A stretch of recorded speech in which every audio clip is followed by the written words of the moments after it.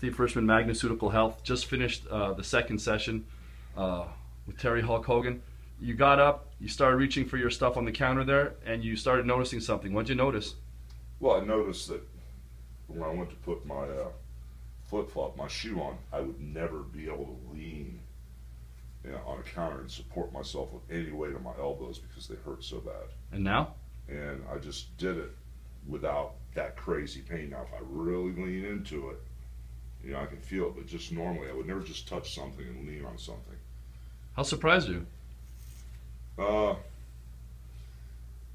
Kind of surprised because it took the edge off. Like when I really try to straighten my elbows out, I can feel that crazy pain in them, but it's not that sharp. It doesn't feel like the blade is as sharp. If it's that the pain's not as sharp as it usually is.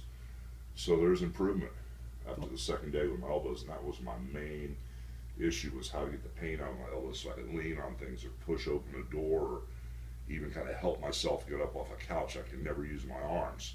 I have to open my legs real wide, put my head almost parallel to the ground, and use the leverage of my weight to get up because I can't use my arms. So it is better the second day.